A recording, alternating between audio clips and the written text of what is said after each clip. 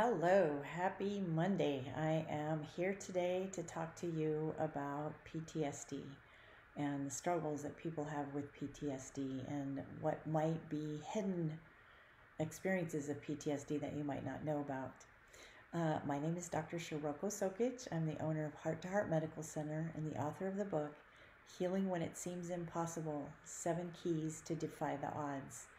And, one of the reasons that I wrote this book is that so many people struggle with symptoms that are mysterious or undiagnosed. And PTSD is one of the things that can cause people to have symptoms that maybe they don't understand. So I want to talk a little bit about A, what PTSD is, and B, some possible supportive solutions.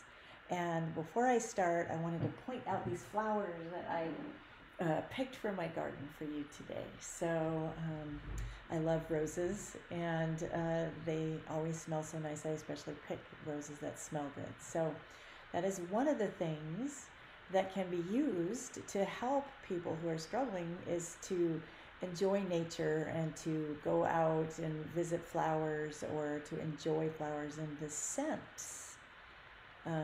smell of flowers can also help soothe your spirit. If you are struggling and maybe don't know what to do for yourself, one thing that you could do is go smell some beautiful roses, or enjoy not just nature but the scent of nature, because the nose is a really great way to connect to healing for yourself. So PTSD is post-traumatic stress syndrome. And it can be caused by so many things. And most commonly we talk about very obviously traumatic events that people have, like people who have been in a war, or people who have witnessed somebody suicide, or had a family member who's suicide, or a major life trauma like a car accident or something really big that you can notice. But there are other ways of experiencing PTSD that you might not be aware of, like childhood events that are like a chronic experience of traumatic experiences as a child can leave you with PTSD as an adult. And so there are many ways to have PTSD, and I especially want to draw on that because a lot of people think that maybe their trauma isn't enough to cause them to have something like PTSD, and that isn't necessarily true. Recently, 5 years ago actually now, there were some huge fires where my office is in Santa Rosa, California, and we had 3,000 homes burned down, and people had to escape their homes in the middle of the night. And so I'm talking to you, if you are one of those people especially, or anybody who has been in a large experience of environmental trauma, because at first, like, all these people had to figure out a way to survive. And so initially when something happens, you're in survival mode and you have to just do in order to set yourself up and to deal with the trauma. But then later, maybe even several years later, you have the trauma experience, and you might feel like you might experience flashbacks. So here are some of the symptoms. You might experience flashbacks. You might be irritable and easily agitated because you're having experiences of flashbacks that you don't know about. There might be fatigue.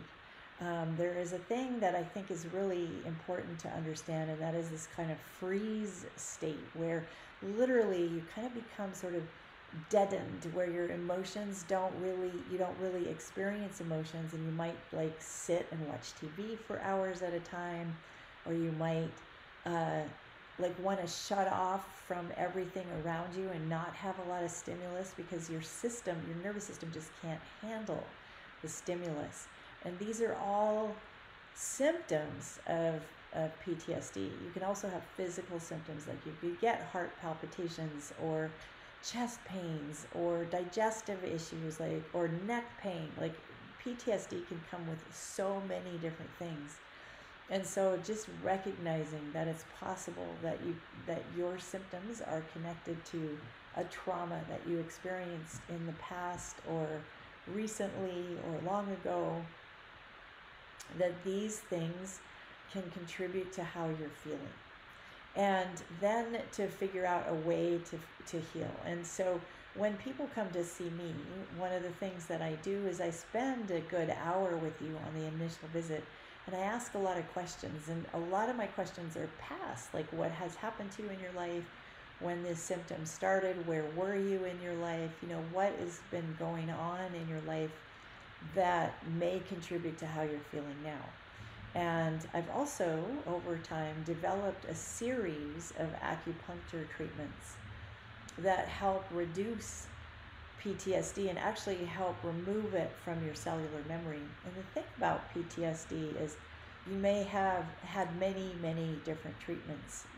Like you may have had acupuncture or chiropractic or EMDR. EMDR is this movement of your eyes that can help access the traumatic memories and help you create safety. There are people now who have special PTSD trauma programs, and I think some of them are really fabulous. I can name some of them for you in the chat later. And there's a lot of awareness now about trauma and the things that can cause trauma in your life, and what symptoms you might have as a result of trauma. And in fact, I think, in hindsight, most people have had some kind of trauma that contributes to how they are experiencing their world today. So I'm going to give you today some little self-help that you can do for yourself in order to help release some of the emotions connected to trauma. Just very simple little self-acupressure treatments that you can do. And so one of them is like massaging the top of your head. Now, it's ideal if you can find places in your head that are tender, so like if you find a spot in your head that's tender, you don't have to push very hard. But if you find a spot in your head that's tender, you can just kind of put your hand there and gently love it. Like I have a spot up here. And a lot of people who have had head injuries will have spots on their head that are tender, especially up in here. So you can kind of work up in here. There's a point right here that is connected to your adrenal glands, right at so straight up from your nose, 1/2 inch inside the hairline. Like right there, this point connects to your adrenal glands, and so you can massage that. That can help release some trauma through your adrenal glands, and it can help support your adrenal glands. And then your ears are actually a map of your whole body. So I'm going to show you my ear. And this is your head right here, and then your spine goes up along here. Okay? And then in here, this is where all the internal organs are. This is where your sex organs are, so your ovaries and uterus and things like that. And there's a point right here that is for calming the spirit, right here. This is called Shen Men, and it could be tender. So you could massage right here that calms your spirit, like right here, right there. So you can massage that, and it'll help calm your nervous system. And then actually massaging along the whole outer rim of your ears can help calm your nervous system, because it helps correct imbalances in your whole body. And you don't have to push very hard. You can just kind of gently squeeze along the outer edges of your ear. And actually you can do this for children too. Like if they're struggling to fall asleep at night, you can kind of gently massage their ears like this, like this.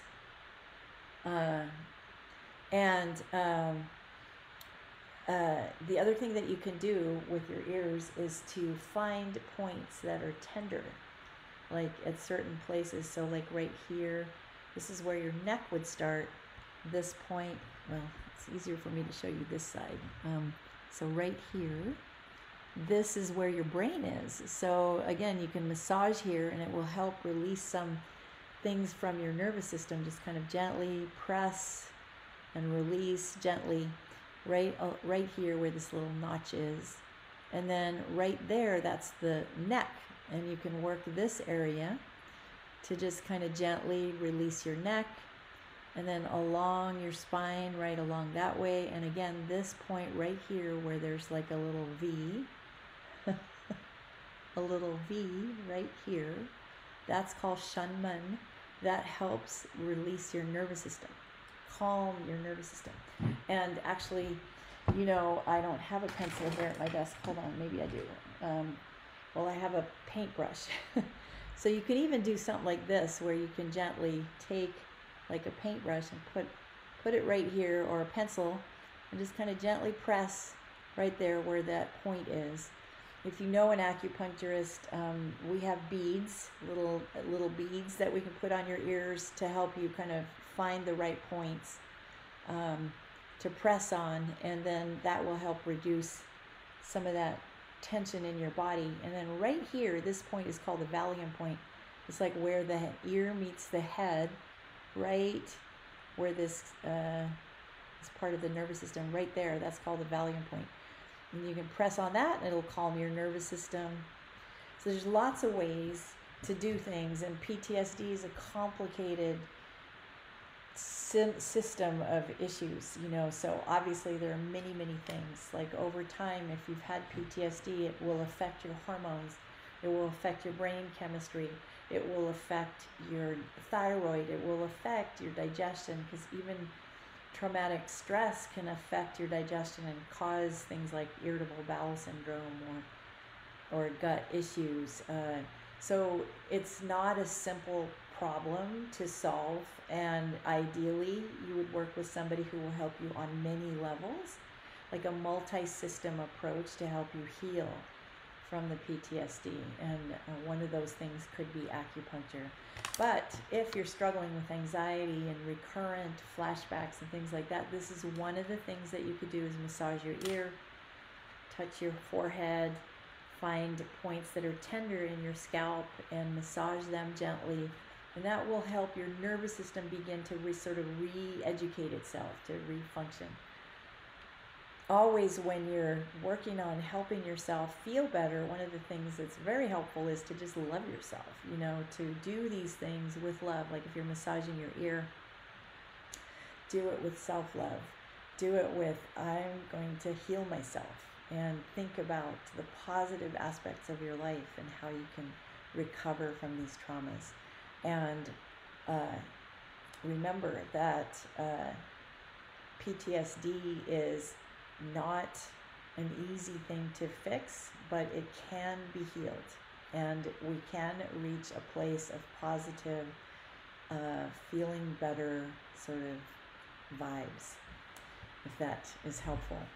And please let me know if you have any questions. I'm here to help. I have many tools available to help you, and I hope that this was a helpful amount of information. Thank you so much. Have a wonderful day.